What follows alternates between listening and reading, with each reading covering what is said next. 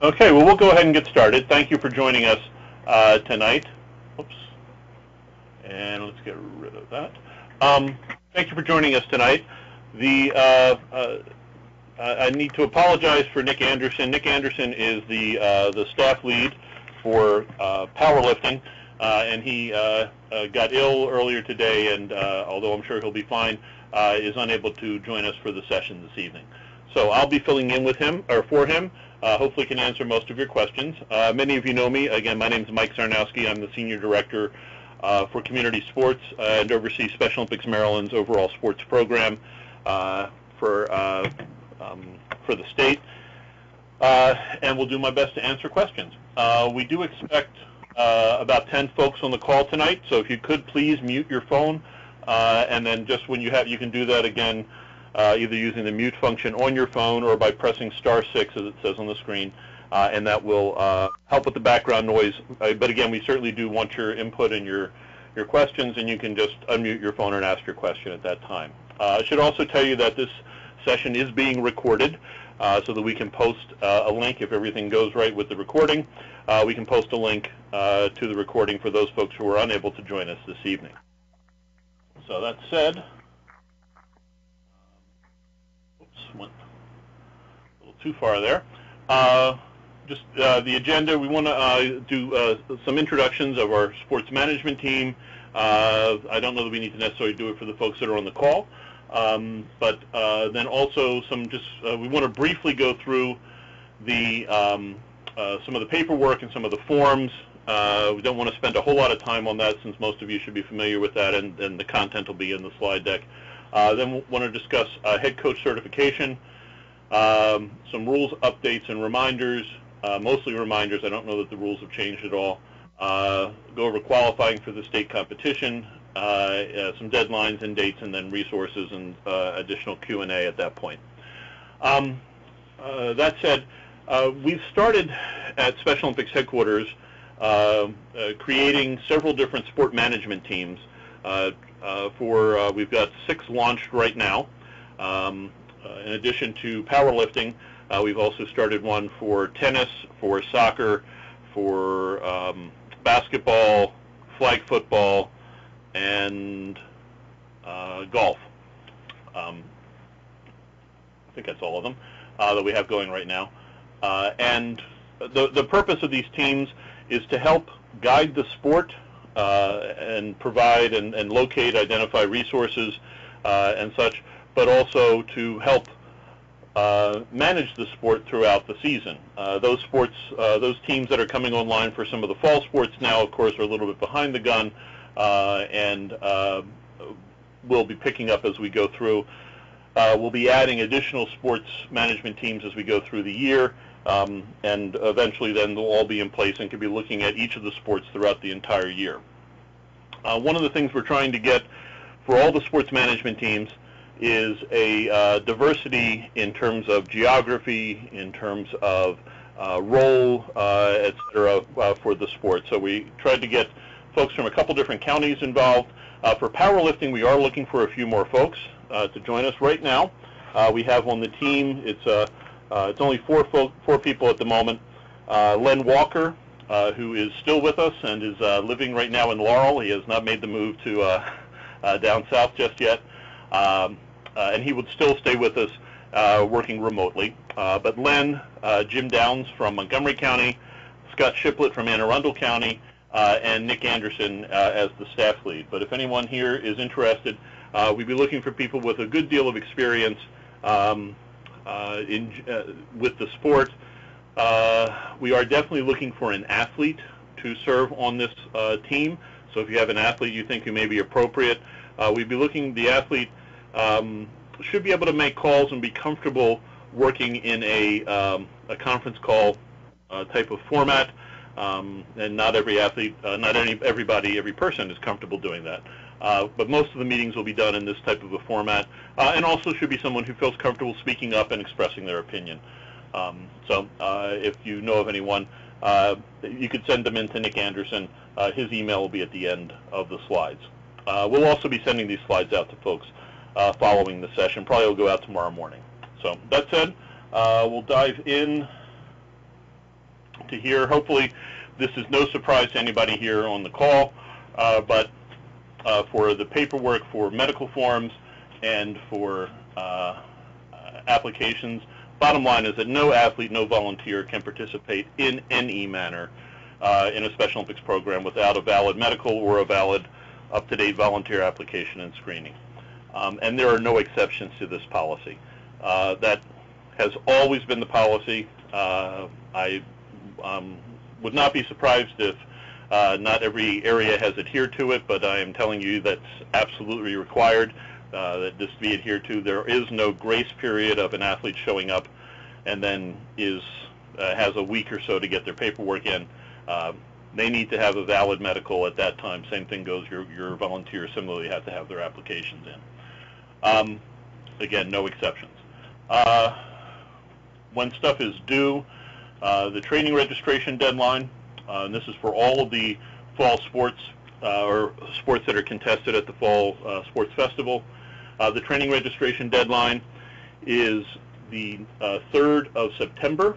That's when your area has to have your roster of athletes, unified partners, coaches, or other volunteers that are participating in your program registered in GMS. GMS is our software program that we use to handle that.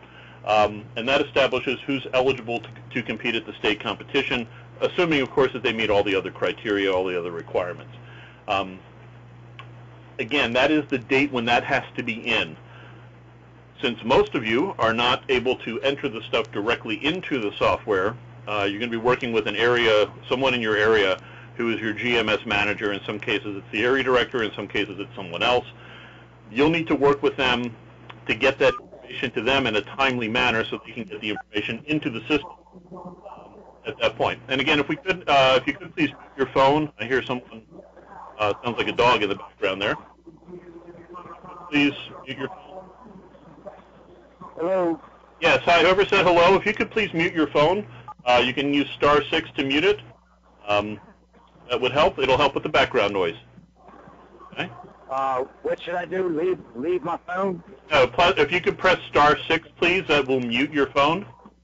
I tell you what, well, I'm at the M&T Bank Stadium right now, and I was just dialing in. I thought I'd just listen in, but apparently I can't do that. If you press *6, that will mute your phone, and you can listen in then.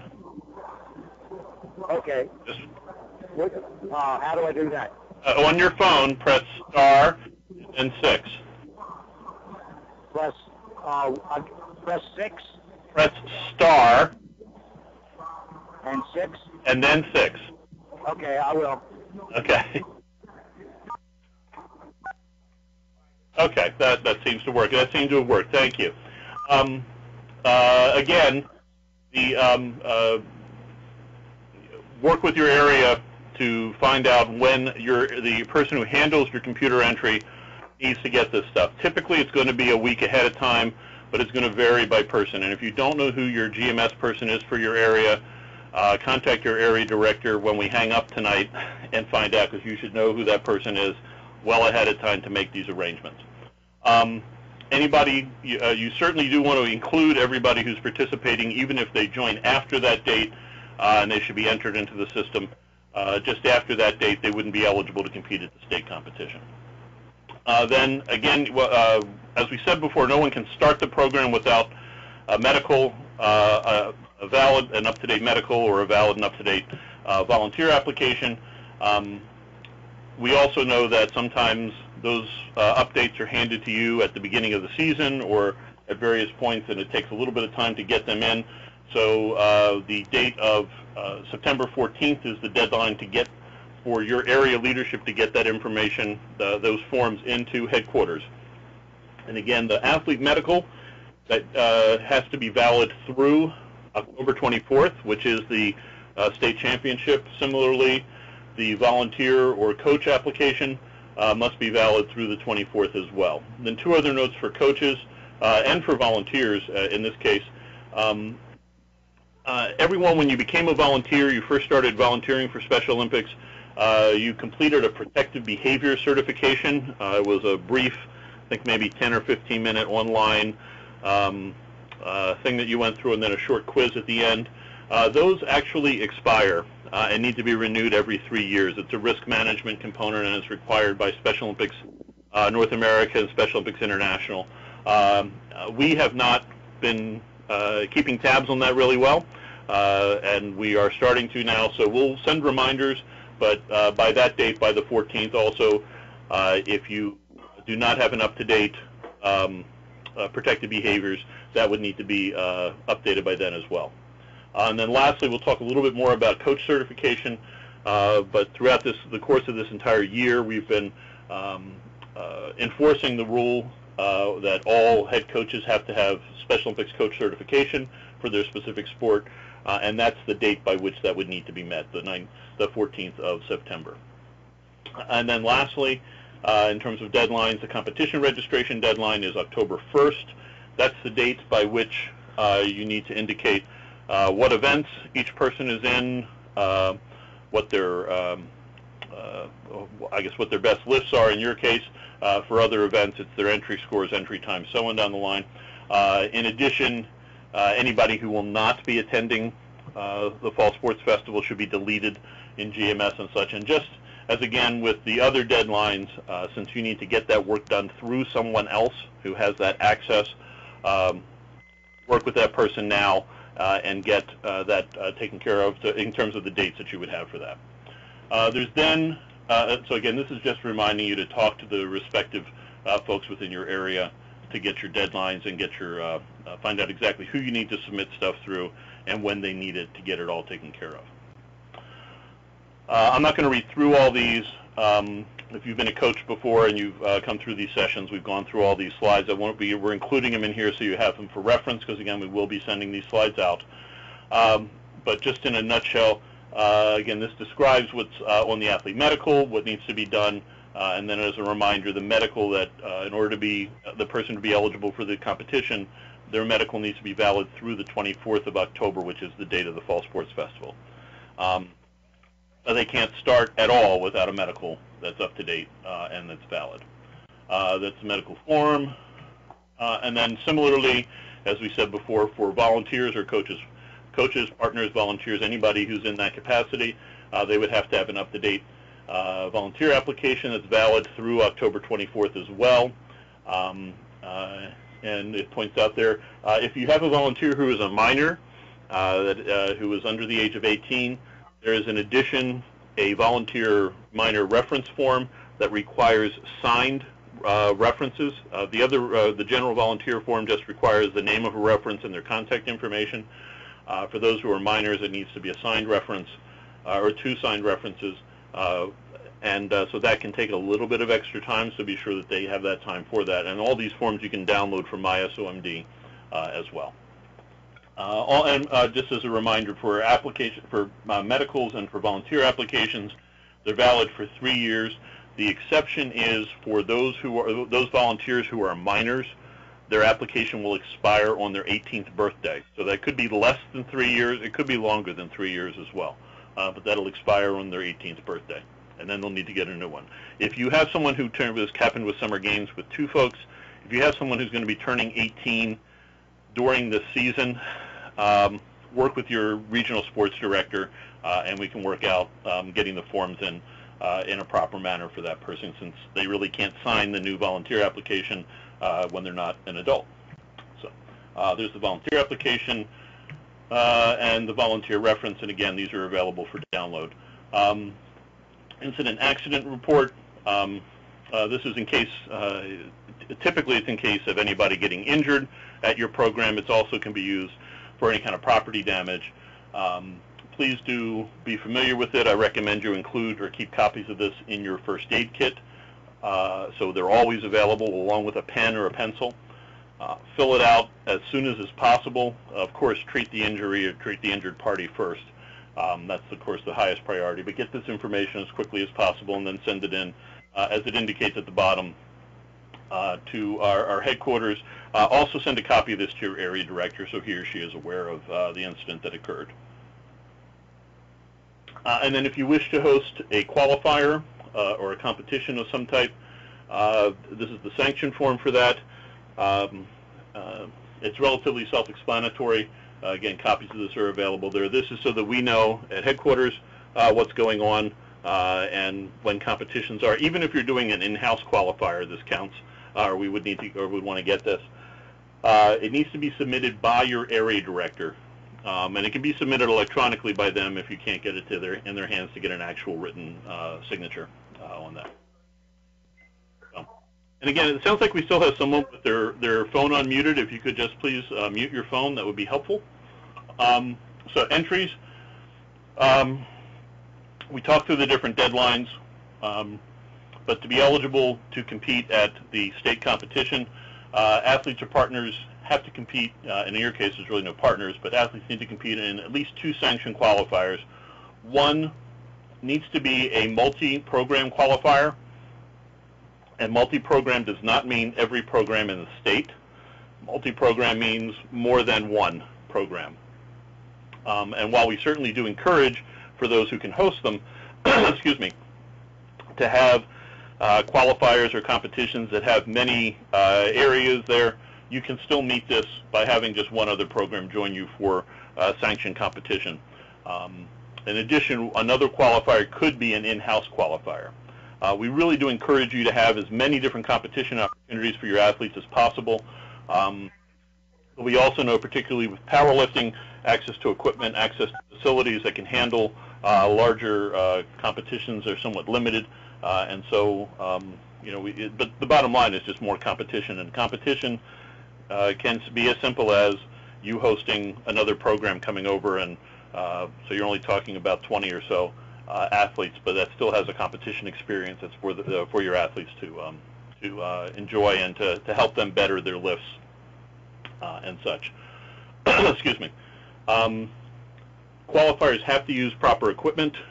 That includes judging. That doesn't mean you have to have top-of-the-line judging equipment, but appropriate judging signaling devices of some type, manual or electronic, whatever the case may be. That you have your officials in place and are following the rules, the Special Olympics rules and the national governing body rules as well, and that your results are recorded and then forwarded on to Special Olympics headquarters after the competition is over. And that would apply to whether it's an in-house qualifier or a multi-program qualifier, as is indicated there. Also, at each qualifier, athletes need to compete in the events in which they will compete at the Fall Sports Festival. So if they're doing if an athlete wishes to enter the deadlift and the bench press and the combination, they would need to do both the deadlift and the bench press at the qualifiers, the 2 qualifiers that they would go to. If they can't do them at both, then they would need to attend a 3rd qualifier to get that additional one. And hopefully you're having as many competition opportunities as possible, and they are going to more than just 2.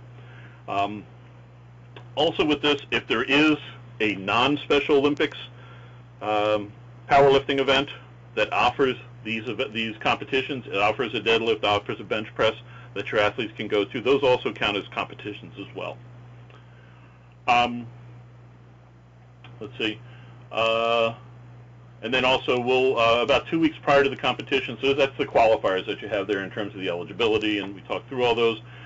Then coaches will ask for a powerlifting registration form. That's in addition to the competition registration, but it can't be entered. It's not something that gets entered into GMS. It's a separate form that Glenn and his team then uses to do the weight and to do the divisioning and such. And it'll include things like body weight, weight class, lifts, and so on down the line. Excuse me. So be prepared for that. Again, that'll be required about 2 weeks prior to the competition. There still will be weigh-ins at the competition itself, but this gives at least some sense of what we've got to work with at that point. We mentioned or alluded to earlier head coach certification. This actually has been a policy or a requirement that Special Olympics North America and Special Olympics Incorporated has had for at least 20 or 30 years. And for various reasons, Special Olympics Maryland has not enforced it or consistently adhered to it for the last several years. It actually applies, the official rule applies to all sports coaches. We have been, over the course of this year, starting with basketball, have been requiring it for all head coaches. And we'll talk through the specifics of it. You should have received a couple different communications throughout the year on this, and so there shouldn't be any surprise, but I also recognize that some folks don't pay attention to it until their season comes up, and so it may not have been top of mind. Excuse me. But bottom line is that all head coaches need to have that sports certification requirement met by September 14th. I should also say that the September 14th date, as well as almost any of the deadlines, not necessarily all, but many of the deadlines, if there is a truly extenuating circumstance, have your area director talk to your regional sports director, and there may be a chance that we could give an extra day or two or something like that to get something accomplished or to get something in. That would not, of course, apply to an athlete who doesn't have a medical or a coach who doesn't have a current application or volunteer who doesn't have a current application, unless there's one that's expiring later on in the season, because, again, no one can participate without that stuff in hand. So who is a head coach and who does this apply to?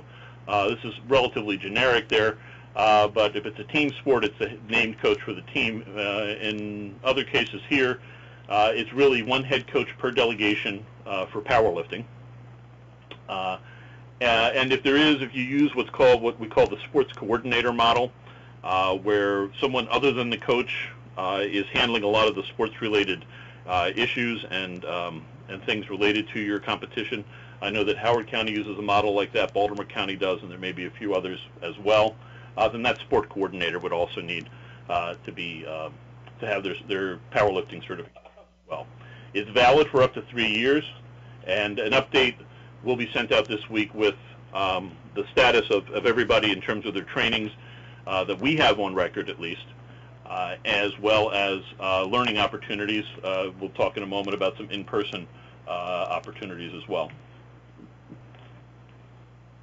If you have been certified in powerlifting previously, and for this go-round or for this period, we're accepting it certified by Special Olympics as far back as there's any kind of record. So if you have previously been certified, all you need to do is renew that certification. And to do that, you need to complete either one general or one powerlifting specific, sport specific, but it's relevant to that sport. So, or one powerlifting specific learning opportunity in order to renew. And that renews your powerlifting certification for 3 years. If you have never been certified in powerlifting, even if you've been certified in basketball or soccer or whatever, but never in powerlifting, it's two components that need to be completed. One, you need to have taken Coaching Special Olympics Athletes, which is a 3-hour course that's offered as a classroom session as well as offered online, or Principles of Coaching, which is a longer full-day session, excuse me, which some of you have taken as well. So you need to complete one or the other of those. It's basically a general session or a non-sport specific session on coaching Special Olympics athletes or athletes with intellectual disabilities. Then in addition, you need to complete a sport-specific session. We'll talk about some options with that in a minute. So again, if you have a previous certification, all you need to do is renew it, and you can either take a general course or a powerlifting specific course. If you've never had a certification in powerlifting, it's 2 steps. It's coaching, typically folks are going to take Coaching Special Olympics Athletes, and then a powerlifting specific learning experience as well.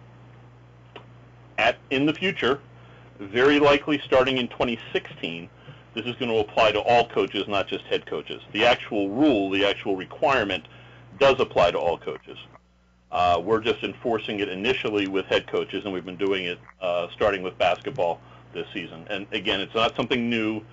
It's been on the books for at least 20 or 25 years, probably longer. Actually, it's at least been since 1990. Excuse me. I know that for sure. So, but anyhow, so we currently have, and this is not specifically powerlifting, but we currently have several coaching sessions coming up. These are being hosted by Special Olympics Maryland. Specifically for powerlifting, There is a live session that will be held on the 9th of August at Special Olympics headquarters from 1 to 4 in the Baltimore area. Registration link is there. That was announced or listed on the sports calendar also that was sent out last week. We may, if there is sufficient interest and enough people to make it worthwhile, we may also offer what we call a Master Coaches webinar. You see that there's one listed there for soccer and for kayaking. That is for coaches with at least 5 years of experience, and it's really an opportunity for whether you're getting certified or not. The ones we've held before have been great opportunities for coaches just interested in the sport. And the notion around that is taking a bunch of very experienced people and getting some questions or some challenges that they're facing and have a conversation, a facilitated conversation amongst the coaches where they learn from each other. So if you're having a particular problem with an athlete who has a particular lift quirk or whatever, you can hear from other coaches how maybe they've dealt with it or kind of do a little brainstorming of things that might happen or might work with that. We don't currently have one for powerlifting just because of the numbers, but if there is sufficient interest, we certainly could offer one. Again, that requires, for folks to participate, it's not open registration for that. It's at least 5 years of experience, and also the area director, your area director has to recommend you for that as well. As is noted there, our intention is to record the live sessions, and we'll see if we can't convert some portions of those live and in-person sessions to web content so that someone who can't come there personally can participate in it in that way as well. We're also looking to host additional coaching Special Olympics athlete sessions. We have 20-some instructors for that, and can increase the number of instructors if need be, and we'll take that on the road. Most of those have been out in the area or out in the field, and just need a minimum classroom, a minimum of 5 to 7 folks, and just classroom space in order to hold this. If you are interested in holding something like this, talk to your area director, and he or she can then work with your regional sports director and the staff sports lead, in this case that would be Nick, for powerlifting, to work on clinicians and some other opportunities there. In addition, although this doesn't apply from a sports-specific component, but for the general components down here for powerlifting, we do observe or accept online courses. ASEP, which is the American Sports Education Program, offers a variety of online courses. There's a cost associated with them, but Special Olympics Maryland will subsidize that fee, and in many cases your area leadership will subsidize the remainder of the fee, so there's no cost to the coach. But if you just need to renew your certification, any of these general sessions here would be appropriate. There is a strength and conditioning principles course here as well, but it is not related to competitive powerlifting, and so that's why it's not appropriate as a sports-specific session. But in the information that will go out later this week with the status of folks, how you can sign up for these is also going to be included. In addition, just what are some other opportunities that you can take care of or that can satisfy that requirement? And again, this is once every 3 years. One would hope you would do it more often than that, but you only need to renew your certification once every 3 years for this sport. Again, we mentioned live sessions. We're looking at, again, converting some of that content to an online option. I mentioned about ASEP. Also, the NFHS, National Federation of State High School Associations, I don't know if they have anything for powerlifting per se, but their online courses or live courses are fine as well. Some national governing body courses, and I know that Jim Downs has looked into some options there, and will provide some additional information in terms of some options that could satisfy that through the national governing bodies.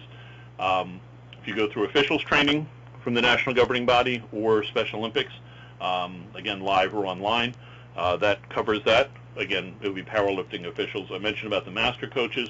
If you serve as an instructor for any of these courses, we don't currently offer the structured mentoring experience, but that is something that we will be adding to the mix at the beginning of 2016 We just need to get it kind of worked out in terms of the specifics. And then if you have another suggestion, we are certainly open to that. We'll have the sports management team review any suggestions that come in for alternative learning. And you know, our tendency is more towards saying yes than saying no as far as this goes. It would just need to be sure that it has some meat to it and that participation can be tracked. So that's some additional opportunities there. In terms of the general opportunities, coaching in general, which again you could use to renew a certification. This would not substitute for the requirement if you've never been certified in powerlifting. But again, there's the Coaching Special Olympics. There's an online unified course through NFHS, I believe, and that's actually free. First aid course, any courses that we host related to coaching athletes with disabilities. There could be, if you're a teacher or you do some kind of in-service learning through your employer that's related to working with individuals with disabilities or intellectual disabilities, that's targeted at the content there. That could be approved. We've had that for only one teacher has applied for an in-service, and hers was approved. So we're batting 100 or 1,000 on that rather. And then again, serving as an instructor and such. So that's coaching requirements, and we'll go from there. A quick question, Len, are you on the call? Okay. And Len, well, if you're on the call, make sure you've unmuted your phone. Nope. Okay. The powerlifting events, deadlift, bench press, and combination. As I mentioned at the beginning of the call, unfortunately, Nick Anderson was taken ill earlier today and was not able to handle the call tonight, so I'm stepping in for him. I can cover some of this information, but I am by no means a powerlifting expert, and any additional information that needs to be covered, we can send out additionally with there. And I would also encourage Jim and Scott, if you're on the call, if there's anything that I'm missing, to please do jump in. Just as a reminder, I don't want to read all these to you, but 16 years of age is the minimum. That's a health-related component because based on growth plates, yes, we know different people age at different rates, but that is a requirement from a health and safety standpoint. It talks there about the powders you can use, chalk, etc. And it comes to the lifting area, just one, the athlete, him or herself, and one coach up there, along with the officials and the folks that are running the venue, of course. You have a minute to initiate your lift. And then again, if you do need, and if you have an athlete who needs additional time, again, we want to be inclusive rather than exclusive here, but we do have rules, and part of the impact and the benefit of sports is learning to follow the rules and and to deal with the consequences that come with that. But if you do have someone that needs additional time, ask ahead of time. We can flag it in GMS. Actually, your GMS manager can flag it in GMS, put it in the comments field, and then we'll know ahead of time and can, in most cases, accommodate that. But again, it really needs to be for someone who needs that, not just someone because you want to give them the extra time. And then if any lifts that are weights that are dropped intentionally will be declared a no lift, and possibly disqualifying the athlete completely from that event. Mention about the uniform requirements. I'm not going to read through all these. You can read through them at your leisure. Just note down at the bottom that oil, grease, or other lubricants are forbidden. As far as that, lifting belt is optional. What else? Jim or Scott, I don't want to put you on the spot, but again, I openly acknowledge I'm not an expert on powerlifting, but we wanted to go ahead with the session tonight just so that people don't have to reschedule it. Do you have any quick pointers or quick reminders that you can toss in for the bench press? And then we'll do the same for the deadlift as well. Sure. This is Jim. The key points for bench press is the head, shoulders, butt, and feet must remain in contact, feet with the floor, and head, shoulders, and butt with the bench. have to have wait for your 3 commands, start, press, and rack. If they do any of those things before they get the command, it's a bad lift. Person lifting off should lift off and then step out of the way so judges can see the lift properly. That's all I can think of for bench press. This is Linda Belcito. Hey, LJ. If the lifters require a block under their feet, there are designated heights of blocks that can be used so that the lifters can set themselves on the bench without having a disadvantage of wobbling back and forth. Any uneven extension is a legal bench press as long as the weight doesn't stop and go back down during the lift. And if, I think the main thing with the bench press is that we just have to be mindful that the safety is the issue. Mm-hmm. If a lifter is really struggling, once that bar comes to a stop in their effort and they're really not making progress, it's really the head referee's call to have the spotters take that bar and put it back in the rack. A question again. I toss this out to the group, and we mentioned before about an athlete who potentially needs an adaptation for their time to initiate the lift. Are there any adaptations in terms of form other than the blocks for the foot that folks should be aware of for the bench press? If a lifter, so sometimes depending on certain disabilities with their joints, if they can't fully extend their arms, in other words, to lock out their elbows, it's a judgment call, but they need to, as you said, they need to note that in GMS, and they need to note that on the platform before the lift so the judges know what to look for. We have an athlete whose wrists turn in a little bit, so it's very hard for her to do a full extension. Her full extension is a slightly curved arm, so that's okay as long as it's noted ahead of time. It's part of her disability. I know other counties have one lifter who's disabled from the waist down, and they'll use a weight a weight belt to secure the athlete to the bench. And again, as long as the head referee knows that's going to happen, that's going to take probably more than a minute. Trying to think of any other accommodations we've had to make over the last few years.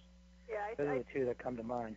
Yeah, and I think most of the coaches understand that, to be time efficient, every athlete, once they're called and the bar is loaded, they have a minute to make the attempt. But as Jim said, in some of these situations, we have to be mindful that some of these athletes have to be, physically helped to set up on the bench to keep them safe so that they can make a successful attempt in the effort.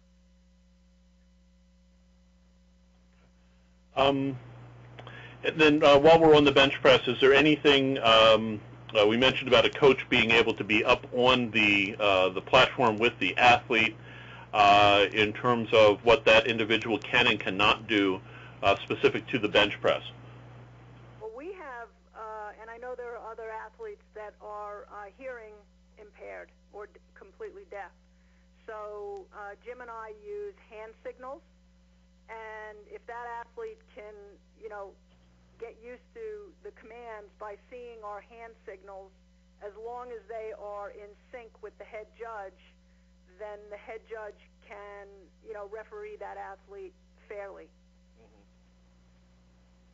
So we use the hand signals for an athlete who can't hear, start, press, racket.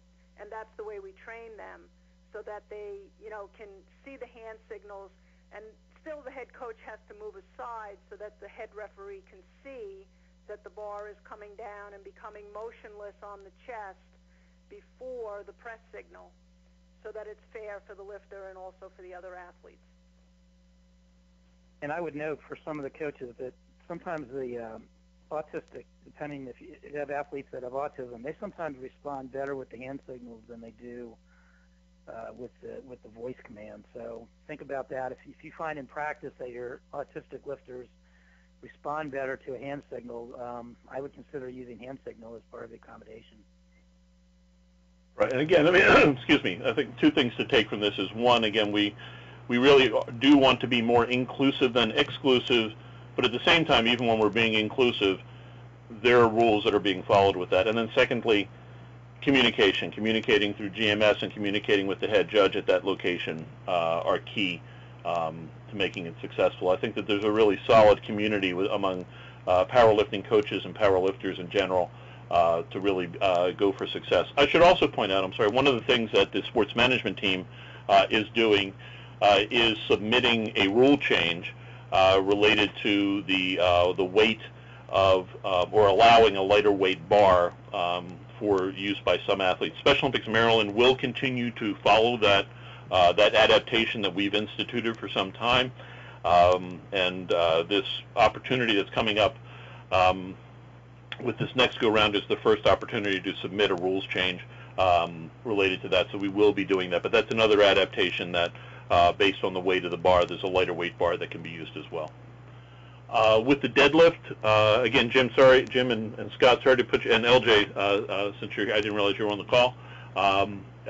Any quick pointers for newer coaches, or just reminders in general for experienced coaches related to the deadlift?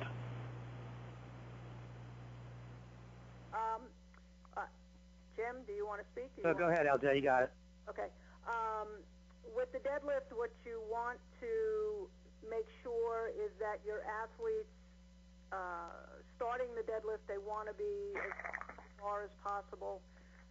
When you're training them, you want to make sure that they're not rounding their back, and when they come to the full stand position, they have to sort of lock their shoulders back. Your shoulders have to be in an upright, not completely locked back, but in a completely standing position. Knees have to be locked.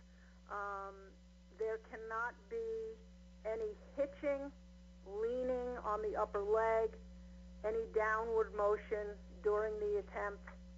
And again, if they get to a point where the weight is just not going to move any further, it's up to the head judge or the coach to give the down signal. In a competition, it's the head judge that says down, and that's by keeping your hand up when the lifter starts to take that attempt. And in training, I would go through this with them as well, so they become familiar with what they're going to see. When they get to the top of their lip, that hand comes down, and you scream down, because those are the commands they're going to get in the deadlift. They have to follow the bar down to the platform. They don't have to do a reverse deadlift or a negative deadlift, but they can't just drop it or throw it to the platform. Those are all things that they might get a warning for, and if they continue to do those things, they will or have the potential to be disqualified in the event. Their grip can, some athletes like to do two overhand grips. You really have to work with your athletes to see what's more comfortable for them. Most of our athletes use the over-under grip, and again, you have to figure out which hand is going to be their dominant side for the under grip and the over grip, and that has to be set evenly in the center of the bar. There are two different types of stances in the deadlift. There's a conventional deadlift, which is the close stance. Legs are sort of shoulder distance apart, where the athlete will set up, sort of go down into a sitting position, grab the bar just outside of their legs with the proper grip, and then basically push their feet through the floor and stand up. Other lifters, some lifters use sumo, which is a little bit more difficult to train and teach, but some of our larger athletes tend to do better because it is a less demanding pull as far as distance, but it does take a little more time to teach as far as the technique. Again, they can use belts, they can use chalk on their hands. Sometimes we will use baby powder on the top of their thighs, not too much, just a little bit to help them, because once the bar comes up the shin and then reaches the knee position, that's where it gets a little more heavy, and the powder sometimes helps to make the weight move a little faster for them. I think that's all I have. Jim? Yeah, just as it's coming up the legs, it can touch the legs, but it can't rest on the legs. So if they go halfway up and they sort of rested on their knees, that's a bad lift. So and so yeah, and the bar can stop. It can't go back down. Any movement back down and the lift is over. But other than that, it's a pretty basic lift. Just wait, pick it up, and then wait for the down command. So Okay. it's the easiest one to teach. It's not always the easiest one to get right, though. Great, thank you. Then combination is pretty straightforward. It's a mathematical combination of the two best lifts for the deadlift, or the best lift for the deadlift and the best lift for the bench press are the two scores combined there. Mention about qualifiers. Again, I don't want to repeat this. This is basically somewhat redundant with that earlier slide or what we talked about in the earlier slide. Again, really strongly emphasize or encourage as much competition or as many competition opportunities as possible, whether within your own program or just inviting a nearby program. If your facility can't handle a large number of folks, just have another program who has maybe another 4 or 5 lifters that you can handle, or 10 lifters, whatever, within your space. You can have a no frills. There doesn't have to be an audience spectator location. It doesn't have to be anything like that. It can be no frills as long as it's a honest powerlifting competition and you're using officials and you're using proper equipment and such and following the rules. Do note that you do need to have some medical individual on site. That could be typically an EMT, a nurse, a doctor. Athletic trainer can also fill that capacity as well, depending upon their level of certification and such. At this point, there is one qualifier that we know of that's open to almost anybody who wants to go. Hopefully, there may be some others that are coming online. That's at Howard County, hosted by Bill Long on the 27th of September. We have a second call at 8 o'clock with kayaking, so unfortunately I need to kind of move along, but if you are planning any other event, and I had heard of a couple other counties or areas that were looking to do that, but if you are interested or planning, if you could, after we send this stuff out, if you could let us know, and we'll include that and send that, communicate that out to all the coaches and all the programs. Additionally, if you are interested but aren't sure what it'll take, contact Nick Anderson, and we'll put that as a reminder in the communication that goes out, and see about hosting a multi-program event. As a reminder, the deadlines or the dates, we talked through most of these. I mentioned about the powerlifting training is on the 9th, the live training at headquarters, and again, we're looking to, Len Walker is coordinating that, and we'll be looking to video that and see if we can't post that online. The different deadlines and such. There is a pre-competition webinar on the 12th of October. That will review, that's about a week and a half or so in advance of the state competition, and that'll review the specifics of the event and such. That it's not a time to first start asking about the rules. You should be looking through the rules now, and if you aren't familiar with the rules, you can get them from the Special Olympics website. Speaking of which, we will have a guide come out for this specific to the event. It says the 11th. We're hoping we can hit that deadline. Also want to mention about a couple different websites. You're familiar with MySOMD, or you may be familiar with that. If you've had a negative experience with that in the past, please give it another try. We made a major upgrade to that actually just prior to last year's competition, but we really weren't able to take advantage of it until actually this past summer. So we've got the calendars are up to date, and we're loading it up with a lot of resources. It's significantly improved. Give it another try. But the thing I definitely want to make sure that everybody is aware of is Special Olympics Inc. or Special Olympics International Incorporated, etc., has invested a huge amount of time, energy, and such, and created excellent sports guides or coaching guides for everyone, or virtually every one of the sports. The link is there. That's also the same location where you can locate the sports rules as well. But the guide, if you have not looked at that guide, when we hang up, or as soon as you get the link here, go and take a look at it. It does an exceptional job of doing kind of a task analysis of each of the different skills. It goes through how you can assess your athletes. It goes through problem solving. If your athlete is doing this, it gives you some ideas on correcting it. It has embedded video. I believe this one has embedded video. Virtually all of them do, to show technique. For those of you who know me, you know, or many of you know that I also, as a volunteer, I coach track and I coach soccer. I have my athletes go to their respective guides themselves, because they like they're web knowledgeable, but they like the video to see and improve their technique for soccer and for track, and the same can be true for powerlifting as well. So it's just an exceptional resource. Surprisingly large number of folks just aren't aware of it. So please do make use of that. And again, you'll have the link when you get the slides, and make use of it then. Or you can just go to the Special Olympics website, specialolympics.org, and go to the coaching guide section. We have about 2 or 3 minutes, well, about 4 minutes maybe, for questions. If anybody has any questions on anything we've gotten over.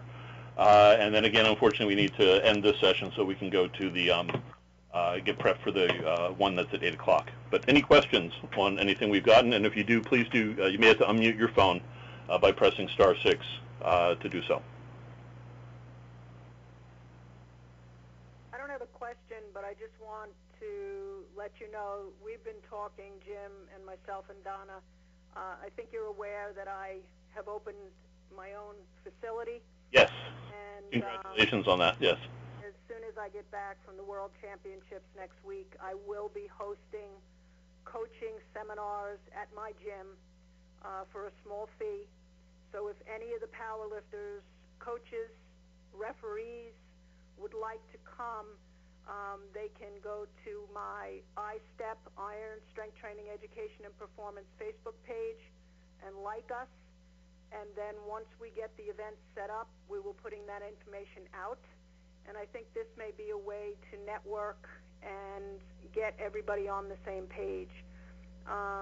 The other thing I just wanted to bring up about the deadlift is one thing that we need to be mindful of is if an athlete goes out to do the deadlift, they have to be able to do that lift on their own. They can't have a coach holding them or helping them with the lift. So I just want to put that out there. Okay. Great, thank you. Yeah, if you could forward that the link, we'll see if we can include that in the communications out. Mm-hmm. And I think we're also talking about hosting a couple of qualifiers as well, but Jim and I, we're going to talk about that further. Okay, great. Anyone else?